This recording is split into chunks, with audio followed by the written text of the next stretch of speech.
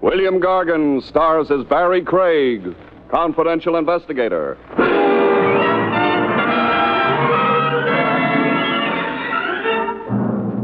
The best time to die, folks, is in your own good time. But try arguing with a bullet.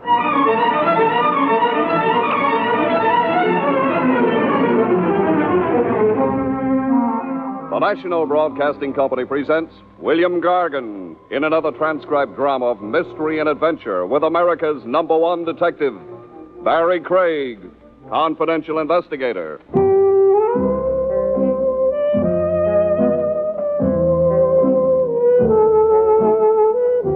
Barrie Craig speaking.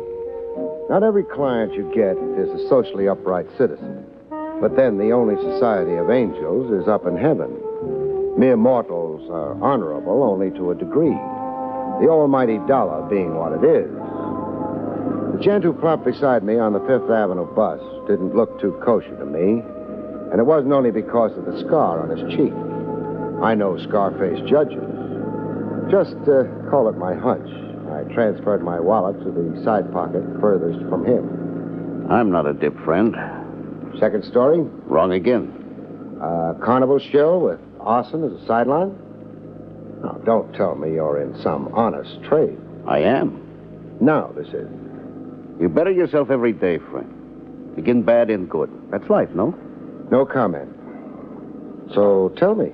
You think I sat next to you on purpose? I can tell when a guy does. You got me sized up by now? Not quite. Well, am I hired or no? First, consider what I say. I murdered a man an hour ago. Oh, it's a fine day for it. I shot him. Now I've got him in a sack. Busy, little bee. I had the best of motives. That ought to reassure the corpse.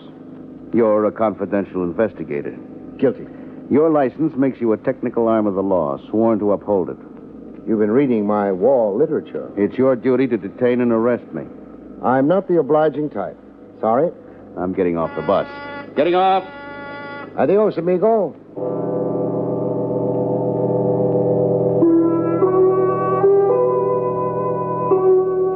Weird? Not so. I got my anonymous friend's feeler right off. Was I really confidential, he wanted to find out. Find out before he dared to hire me. His story was a fake.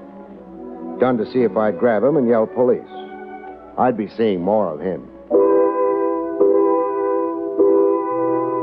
I got to see him again in a health club and gymnasium while I was working out, shredding stomach fat in a punch bag.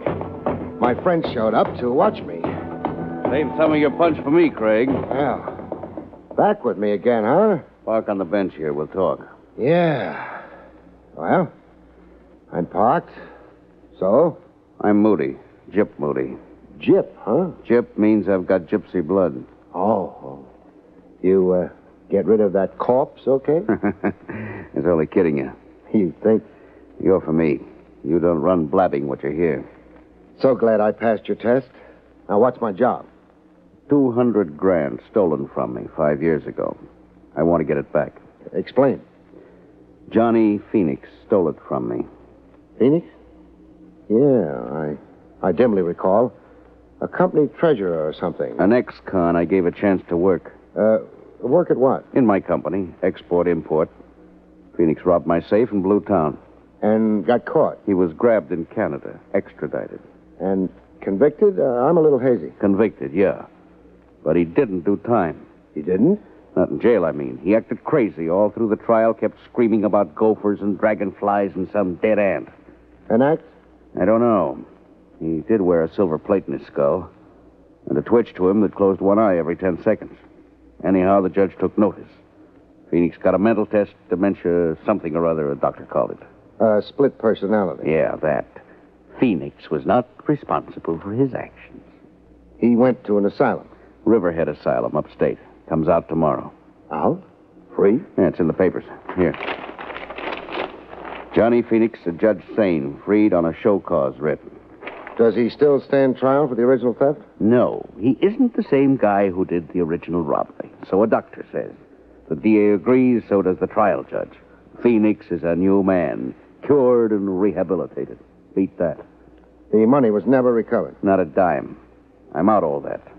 Big dough, 200 grand. No insurance? I only had a fraction of it insured. Be there at Riverhead when Phoenix gets out. Stay with him. He's got the dough salted away. When he goes for it, you go for him. I'll give you 5%. Well, that's 10 grand. If money.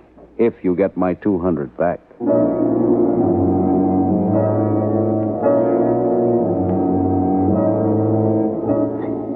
I was in the Riverhead Railroad Station, upstate, right with Johnny Phoenix. He'd been freed about an hour earlier. I kept out of sight while we waited for the train.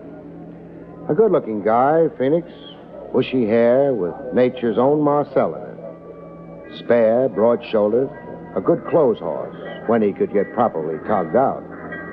No pallor to his skin. You'd never know he'd been confined. Well, the train rolled in, and I watched Phoenix climb aboard. When I tried to do likewise, I found opposition. One moment, sir. Hey, let go of my arm. My authority. A bag.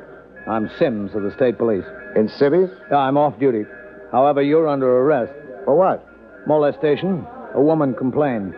Molestation, meaning mashing? That's right. Her description of the man fits you. Well, I'd laugh, but right now I haven't got a sense of humor. Getting tough won't help. I'm a policeman myself. I'll show you credentials. Yeah, you do all that. At the station house. Are we going through with this farce? I have authority to shoot a resistor. Put your gun away. I've missed my train anyhow. Well, there's a train every 2 hours. This train was special. Let's go see your complainant.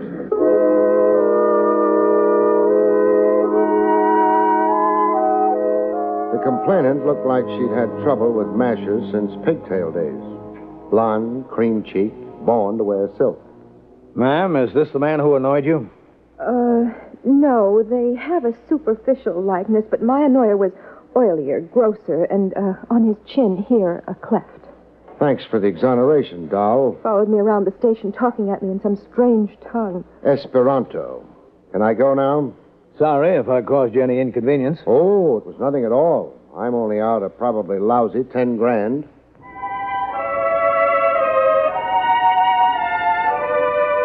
Back at the Riverhead station, again waiting for a train out, I tumbled to a masher mistaken identity routine I'd been caught up in. I watched for Golden Girl to come back to the station.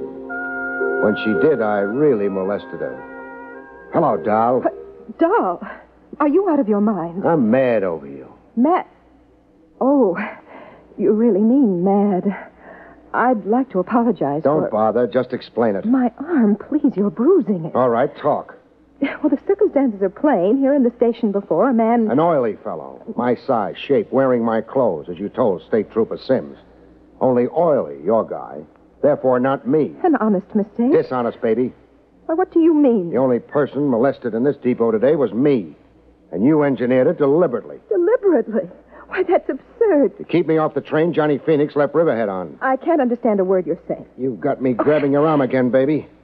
Who are you? I can be gentlemanly. I can be very rough. Well, do we wrestle? All right. I'm Rita Phoenix. Sister or wife? Wife. Our train.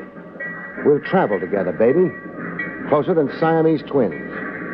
You made me lose Phoenix, but you're going to help me find him again. You're going to lead me back to him. Come on. Trains don't wait.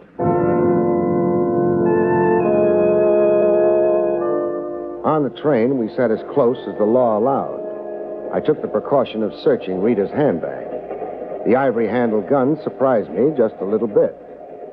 I won it in a raffle. Does that explain it? Okay if I borrow it, baby? Can I stop you? I want a drink. Ah, so do I. Can't I even go to the club car without you? We're inseparable, remember? Boy, can I get a hate on you.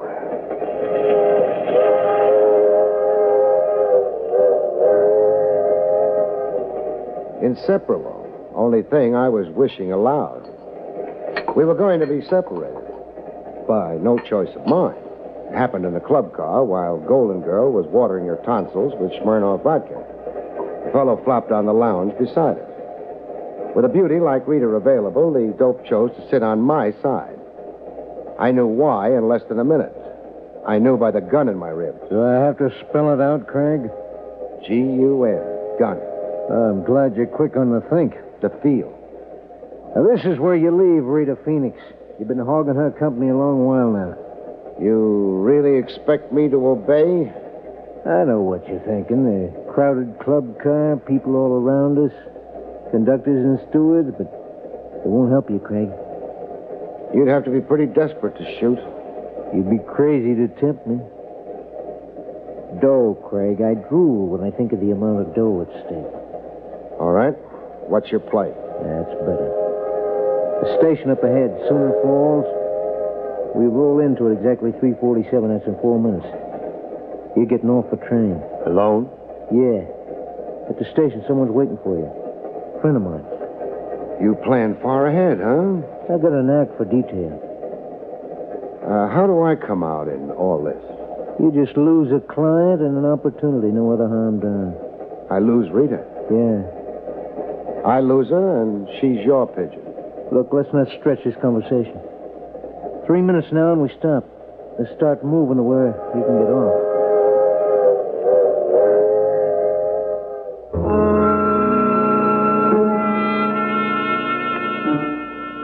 In Sooner Falls, I watched the train continue on to New York. The someone waiting to greet me was right on hand as promised. Hiya, pal. Put his face between 2 loaves of bread, and you could call it a giant meat burger. Hey, what are you staring at my kisser for? It's ugly. Now, is that nice? My car's there. Is this ride necessary? Yeah, can be. Set it up. Can be, huh? Oh, did I just leak his name to you? No. Canby's an old acquaintance. Oh, What makes this station so lonesome? no people. Sooner Falls is a hick town. Nobody in it. Well, why are you in it? For my asthma. I got asthma bad. This burger's pollen-free. So let's ride now, huh? Where will we ride to? Around? Just around? Yeah. You're worrying. Don't. This rot on you don't mean nothing. No holes in you, so don't worry, huh? My orders is just to stall around with you, see the sights, run you into 6 o'clock, and then give you the heave. Run me into 6 o'clock. Until Rita and Canby land in New York, get off that train and get lost together. Canby doesn't want me phoning ahead. Hop in, pal. Delighted to. I'd love to tour Sooner Falls. Hey, let go of my throat when your lovely face turns from beet red to purple. Let go. It took a long time throttling. And when he finally dropped, I fell on his gun. And just lay there.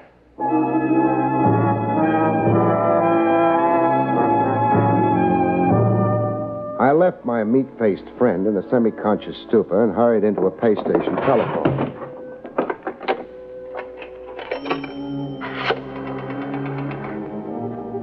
Operator, get me long distance.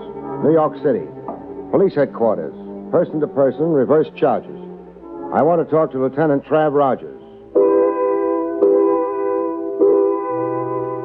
Finally, at long last, I arrived in New York. I'd sure missed a lot of trains. Trav Rogers had come through for me at his end. The man and woman you described on the telephone got off the train here in New York. They went off in separate directions. You had them shadowed? I did. Where'd they go to? The lady's registered at the Parkfront Hotel as Rita Manning. A phony name. She's Rita Phoenix. How about Canby? He checked in at the Kilgore Hotel. Kilgore? New name to me. Over in Brooklyn Heights. Oh. Rita, the Parkfront Hotel. Canby, the Kilgore. Anything else you can enlighten me on? I think so. That story of Johnny Phoenix you told me over the long-distance phone. The original theft from your client, Jip Moody. The subsequent trial of Phoenix, his insane behavior in court, and the resultant confinement in an asylum. Etc. and so forth. What can you add to it? I found a discrepancy in your tale. What? The alleged $200,000 Phoenix stole. Alleged? In my review of the record of the case, no such sum. Phoenix was booked and tried for the theft of exactly $50,000. For a fact. I have a duplicate of the district attorney's file, if you'd care to see it. I'll take your word. Quite a gap between $200,000 and $50,000. A gap that can buy Boku cherries for the wine. Your client magnified the figure to fire your zeal as a retriever? No, Moody's queer, but not like that. his 200,000 figure has some other significance. What? I can't know until I put the question to Moody. Phoenix never disgorged any of the loot? Not a kopeck. What did the police do about it? About trying to recover the money from Phoenix, I mean. Oh, the usual devices and pressures. All we accomplished was a show put on by Phoenix. He acted nuts. Climbed the walls, screaming he was a chimpanzee in a jungle. After Phoenix's asylum confinement, what police activity about the money was there? The obvious. A police plant right on the asylum? Hoping to catch Phoenix in a rational moment? Win Phoenix's confidence? Yeah. Quite an assignment for a cop. Feigning insanity. We had to change our plants every 10 days. The sheer wear and tear. The plant began to wonder about himself, huh? Was he or wasn't he Napoleon Bonaparte? Environment, they say, molds the personality. Ha ha. Trav, as usual, you've been a big help. Mm-hmm. Write a letter of commendation to my superiors.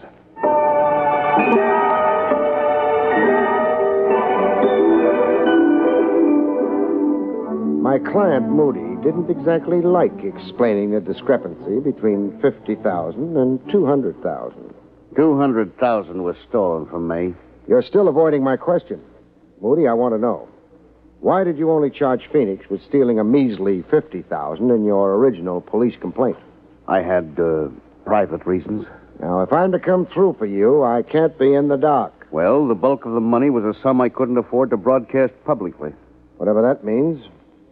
You're in export-import, huh? Yeah. Export-import. Export-import is a pretty broad heading. It could cover a lot of operations. Above board and underhanded. Legitimate goods and contraband of some kind. Let it go at that. Cash deals in the dark. No record of it on the books. Stop making out a case. Fraud against the government. Tax evasion. Keep it up, we'll have a parting of the ways. I'm not on trial with you, Craig. I like to know the character of my client. I'm honest and dishonest.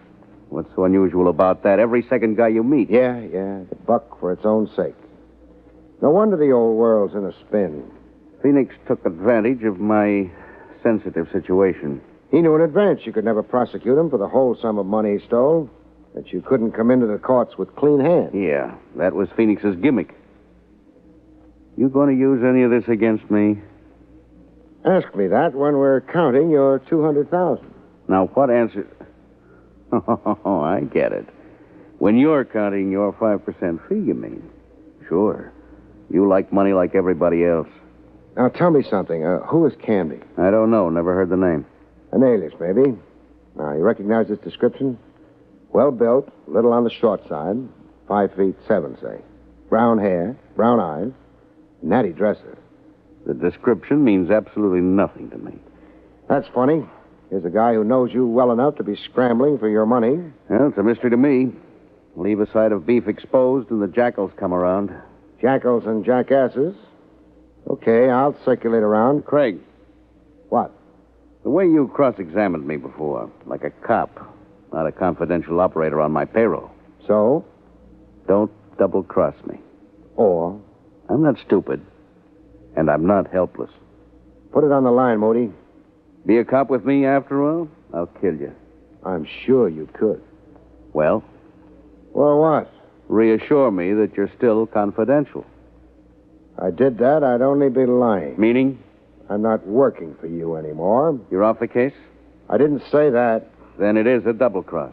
Clean hands. I only like clients with clean hands. So long, Moody. Craig, stay out of my business. Your kind of business, Moody, is public business.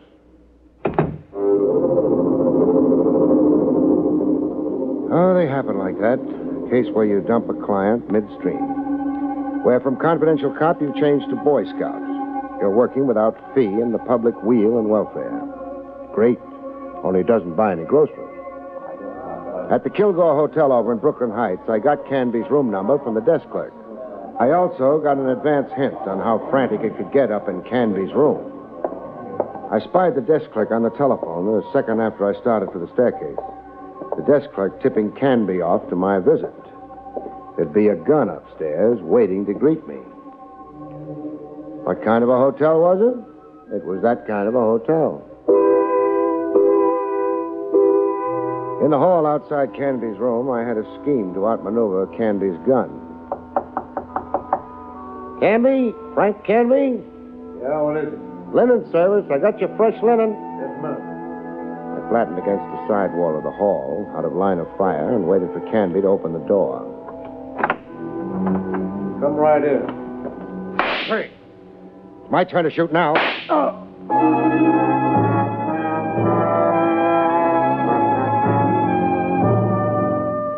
In his room, Canby revived before the police ambulance I'd phoned for showed up. You think fast, Craig. I have to keep alive. How bad? Thigh wound. I only shot to immobilize you. Very considerate. You'll live for newer and bigger swindles. When you're free again, that is. You've got no charge against me. The Sullivan Law, that gun you carry. And armed assault on me. Going to pour it on, huh? Depends, maybe, on how you cooperate. Cooperate how? Frank talk. Ask me. Where do you come in on Moody's missing $200,000? I forced myself in. Meaning? Well, I'm out of left field. I don't know Moody and I don't know Phoenix. But I do know about the dough, you understand me? I think so. You freelance in crime. You're a fly. Honey anywhere draws you. That's it, yeah. Got a prison record? So far, no. Been lucky, huh? Until you. Who tried to detain me for you in Sooner Falls? Hutch, Who is he? the next pug. Blackballed out of boxing for throwing fights. He hires out to me. You got away from him, huh? I out-wrestled him. I was afraid of that. Afraid you'd get the phone ahead to New York. Hutch is a pin brain. You hired him. You should have knocked me off on that train. Yeah, I second guess it that way, too. Only, Only? murder. I shy away from it. You shot at me out in the hall. I shot to nick you, slow you up. Well, what are we waiting for?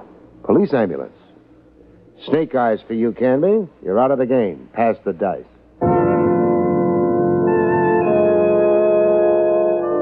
With Canby out of the game, I set out to eliminate another player.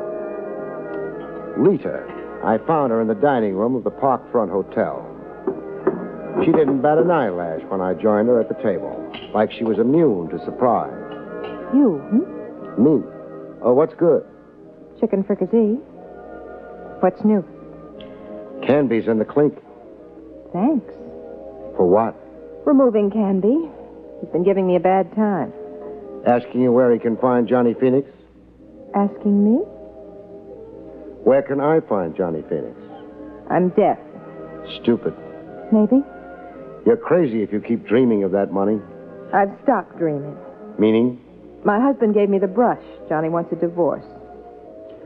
What does Johnny say about the hidden loot? Not a word to me. What do you say about the loot? Meaning? Us? No deal. I get the money, I kiss it once. Then? Hand it over to the authorities to be held in escrow for Jip Moody. Now, where do I find Johnny Phoenix? Expect me to tell you? You might, seeing Johnny's read you out of his life. 742 Bond Street, a rooming house. Johnny's holed up there. When you surprise him, tell him you're there by courtesy of Rita. Rita without love. At 742 Bond Street, I finally got back with Johnny Phoenix. Funny thing, though, Phoenix didn't seem to care a bit. The money, Craig, I don't want it. Because keeping it is too hard? No, the fellow who stole it, I'm no longer him. I've had therapy. I've got a different focus now. Whole new plan for living. You sound like a walking testimonial for prison psychiatry. I feel lighter. I don't walk, I bounce. You know what I've done these 2 days I've been free? What? Read books, gone to church, looked through the one ad. Hooray for the new man. So where's the dough hidden? Buried in an empty lot in Long Island. Town named Fullerton, where I grew up as a kid. I'll drive you there. Let's go.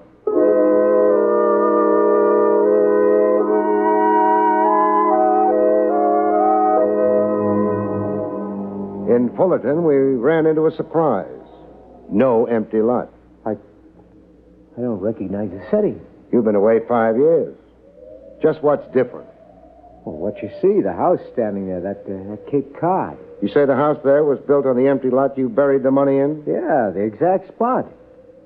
There are markers around. I recognize that clump of trees there. I'd counted 20 paces north and 2 paces east. Then I buried the money. That would put the money smack in the middle of the foundation of the house. What do we do now? How deep did you dig 5 years ago? 6 feet. In building the house, an excavation of at least 12 feet was made. Meaning the money was exposed to the builder. Meaning? You wait here. I'm going to make some inquiries inside the house. Yeah, but what possible good? Inquiries inside the house. Inquiries around Fullerton, generally. Then some research into police files. I'm curious as to why a house was built on that exact spot. Badly chosen location in a lowland where rains create a swampland. And with the nearest town neighbor east, west, north, and south at least 200 yards away. Wait here, Phoenix.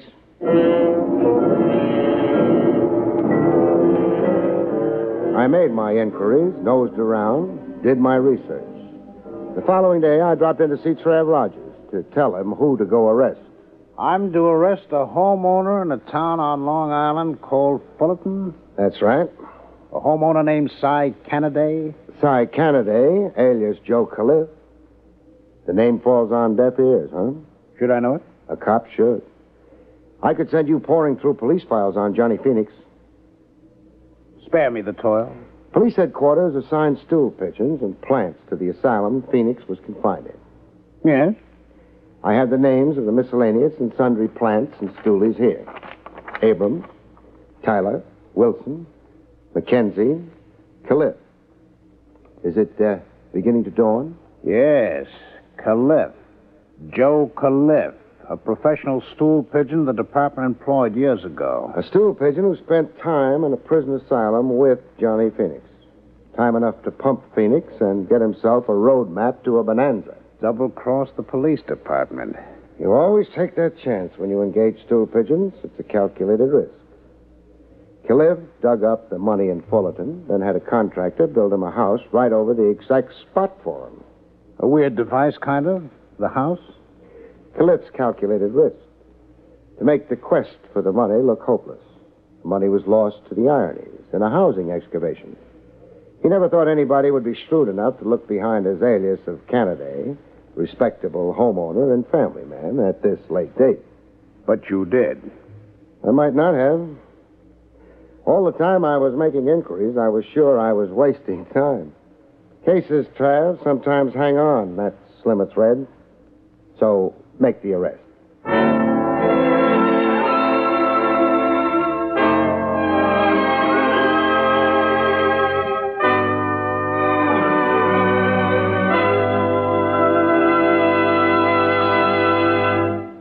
You have been listening to William Gargan in another exciting transcribed mystery drama from the adventures of Barrie Craig, confidential investigator. Tonight's story, The Schemers, was written by John Robert.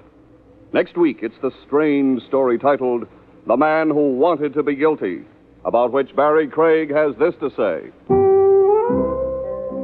What did the man want to be guilty of? Murder, of course. And he discovered that all you had to do to accomplish that was to kill someone. But he had a little trouble. Listen and find out about it, Good night, folks. See you next week.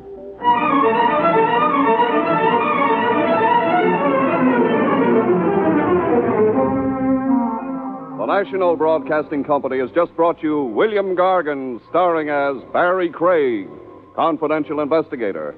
Featured in the role of Rita was Terry Keane. Don Pardo speaking. It's another exciting Dragnet adventure tonight on the NBC Radio Network.